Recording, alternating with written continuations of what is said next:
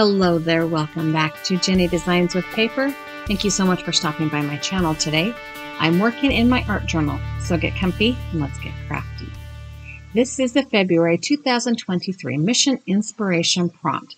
There are 8 steps and 5 inspiration words, and I am going to work this set of ingredients in order from 1 to 8, not a requirement, but my choice. So the first thing I have done is printed out my recipe or my project step list, and I decided to use the word eat as my inspiration word. And so I'm going to start with the first step, which is to scrape or smear paint across your page. So I have pulled out this very light blue distress paint. This is broken china or something like that. And I'm taking this used Amazon gift card, and I am just going to scrape the paint across and up and down. Eventually it will end up covering the majority of the center of the page with not too much of the white background showing through. I am creating my art journal page on a piece of mixed media paper. This is 5.5 by 8.5 inches approximately. 100 years ago, a friend of mine gave me an Amazon gift card, probably this one in my hand, and I used it to purchase a roll of mixed media paper. That roll was 36 inches tall by 36 yards long. That's where all of my art journal pages come from. I've just taken that roll and trimmed them down to be about 5.5 inches wide and work with that. So step 2 is to make marks with a comb or a brush. I am pulling out another blue distress paint. I don't remember what color this one is. And I'm using this mark making tool and the small comb marks on the one end. I'm going horizontal and then I am going vertical. These marks will not be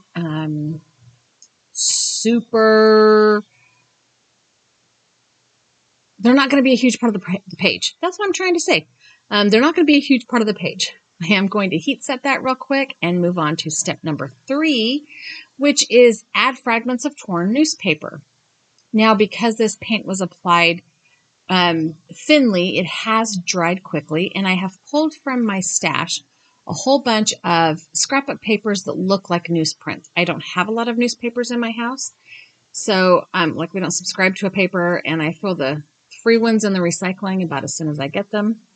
So what I am doing here is just taking pieces of this scrapbook paper and I am adding it in fragments to the bottom third of my page. I do not want to have any straight edges on the interior of the page. Once it has been trimmed down, the edges will be straight, but I don't want any of the other pieces to be straight.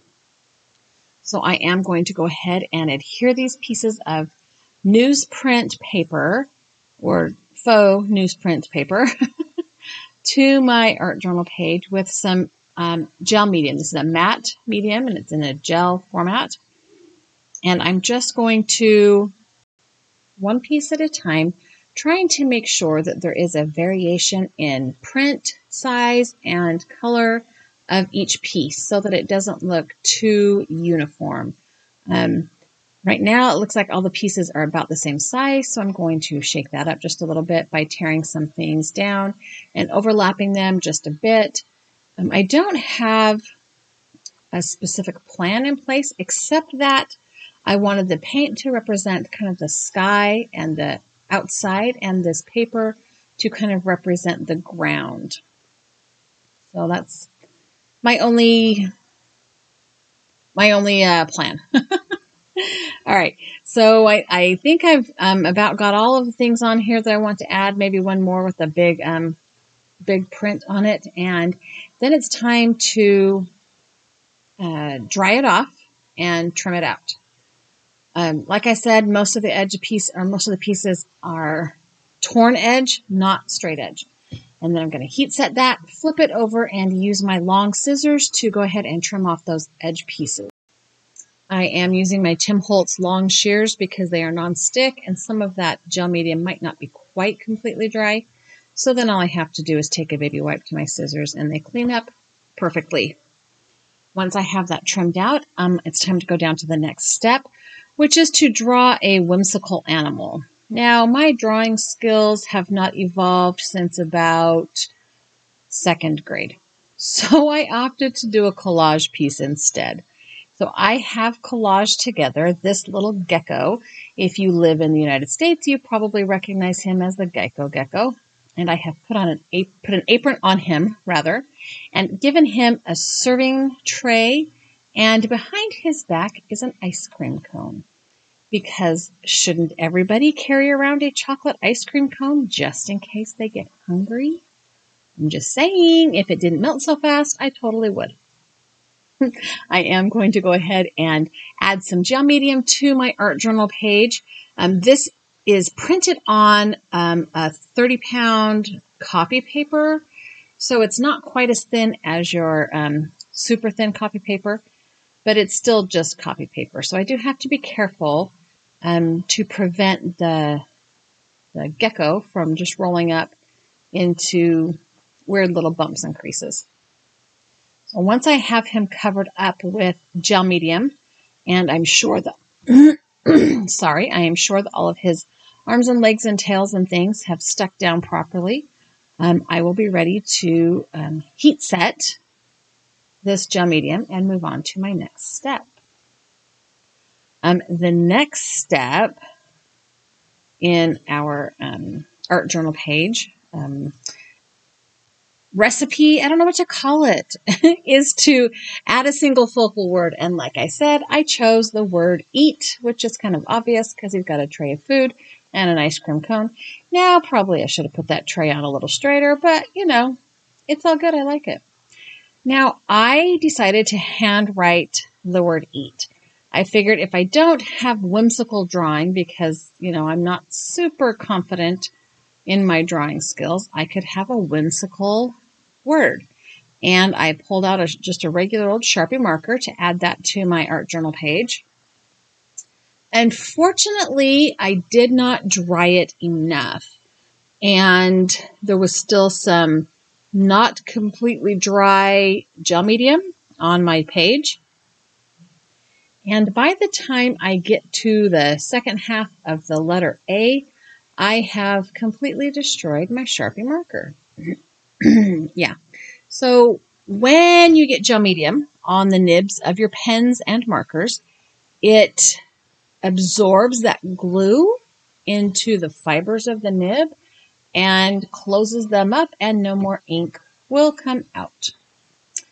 So I'm grateful that I grabbed a Sharpie as opposed to any other pen in my drawer, because some of those others would have made me cry a lot. But I then had to come up with, okay, how do I finish this? This is black Sharpie marker, and if you have children, you know the damage and the absolute tenacity that the ink in a Sharpie marker hangs on to all things with. I continue to hope I could finish it, but yeah, it was just not going to happen. So I decided to go into my paint drawer. I pulled out some black acrylic paint and a small paintbrush, and I am just going to paint this on with black acrylic paint. Not as forgiving as a pen or a marker with the nib. And the little open space in my A is, questionably smaller now than it was before. But it worked. And actually, I think I like it better. It's a little bit deeper. It's a little bit darker. And that Sharpie was kind of being absorbed into the not quite dry gel medium. So it faded back quite a bit.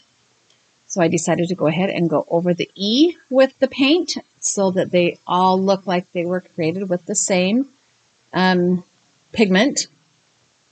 And then I've got to get the last letter T on there. When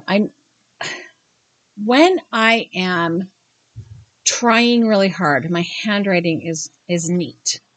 However, when I write, my brain is usually going so fast that my hands cannot keep up neatly. So my handwriting, most of the time, is not awesome. And you've heard me say this before, but straight lines and we are on only on the road kind of relationship, right? I can stay inside the lines on the road, and that's about it. So, yeah, it's whimsical. Okay, I did pull my heat tool out and dry that back, and I dried the page a little bit more. And the next step is to add paint through a stencil. So I have grabbed this sunburst stencil, and I'm going to put the center dot on top of my gecko image in an attempt to make it look like there's this burst of color coming from behind the gecko and the chocolate ice cream. So I have some yellow distress paint, I think this is Wild Honey, and a piece of a wedge of sponge. And I'm just going to dab that into this stencil with the sponge, being careful not to go over my letters too much, and also not to get the yellow paint on my gecko and my ice cream. I don't really intend for this to look like the sunshine, but more like a burst of something coming out from behind the gecko. So when I get the top right corner done, I decide to go ahead and add some of that flourish, that excitement, those rays of energy down in the bottom left-hand corner as well. And I think that kind of helps make it not read like, hey, there's a little bit of sunshine in this corner. Hopefully it kind of pulls that stencil work away from the whole sunshine idea. The next step on our list is to add white highlights or splashes. So I decided to pull out my white gel pen and add some white highlights to my letters. I did not really pay attention to where I was adding them. I just put, lines. I just put lines. It does make the letters pop just a little bit. Probably not the most artistically correct way of adding highlights to fat letters. Wasn't paying any attention to any type of light source or where a highlight or shadow would be. I'm just throwing some white gel pen on there. And then, because that's not enough, I thought, what else can I do to this for highlights? And I didn't really feel like putting highlights anywhere else on my page with the white gel pen. And I was afraid I had totally killed this one, but the paint was dry and the pen did move again. So I decided to go ahead with some splashes of white. So I pulled out my gesso, I added some water to it, and I got my fan brush, and I'm going to add some paint splatters to the front of my page. Now I added a little more water than I wanted to originally, so I did not have great, the splashes weren't awesome. So I added a little bit more gesso to my work surface, and then, the white splashes were wonderful. They were so wonderful that they went all over my work surface, all over my Misty stamp positioner, all over my Fisker's trimming tool, and even some up on my laptop, which is at the very back of the desk that I work on. So yeah, there's that. And last step in our recipe or our list of instructions is to create a border from washi tape. And like every good paper crafter, I have a drawer full of washi tape. I have this very narrow, it's like a 1/4 inch, maybe 1/2 inch, probably 1/4 inch. I don't know. I have some green washi tape. And of course I've got to go with the green. Hello, the gecko's green. Green. Yeah. Even the apron on the gecko is green. I just like the greens. I am going to just take this very narrow washi tape and put it right along the edge of my page. I am trying to keep it at the edge so there is no art journal poking out from the other side. I am making these pieces of tape intentionally longer than the page because if you know anything about washi tape, you know that it is fabulous for adding texture and design elements and pops of color. It is not fabulous for maintaining its stick. So I have to do something to make sure that this washi tape border does not peel off at some point in the future. So my plan is to get the washi tape all along the edges and then fold those pieces down onto the back of my art journal page. I am folding them as straight as I can without them hanging over the front of the page. Nice crisp, use my thumb to make sure it's a nice crisp fold. Some of those washi pieces are a little bit longer than others because obviously eyeball measuring is also not my strength. So, whimsical drawings and straight lines and eyeball measuring. I decided also that I was a little bit worried about those tails peeling up on the back of the page. So I popped into my desk drawer and pulled out my Scotch tape because Scotch tape fixes everything. Scotch tape and Band-Aids. Just ask my children. They will tell you. I'm going to cover up the washi tape ends with a piece of Scotch tape in each corner. And that will just make sure that washi stays down and doesn't peel up from the backside as well. Now, you'd think that I was satisfied by now, right? No. I am worried. This washi tape has been in my drawer for a long time, and I could tell it was not particularly sticky. So I decided to go over the washi tape and onto the page, the edge of the page, with some gel medium. This will just kind of create a seal along that side, the inside edge of the washi tape, and hopefully that will help the border stay put. Another good thing about adding a little coat of gel medium to the washi tape is that it's adding a little bit more of that. I'm sealing my page, right? I'm making sure that all of those edges are sealed down, that they are protected, that they will not peel up or peel off. And I guess that's good, right? I've had this jar of gel medium in my craft room since this is the very first jar of gel medium I purchased. And you can finally see the bottom of that jar there. My goal is to use up all of my supplies this year instead of buy new ones first. I did go ahead and heat set that, and I tried to take some of those white splats off the gecko's face. Didn't work super great. Now I'm just running through the list of instructions to make sure I added all 8 steps to my art journal page. I scraped and smeared the paint. I made marks with a comb. I added newspaper. I added a whimsical animal. I have a single focal word. I had paint through a stencil. I have white highlights and splashes. And I created the washi tape border.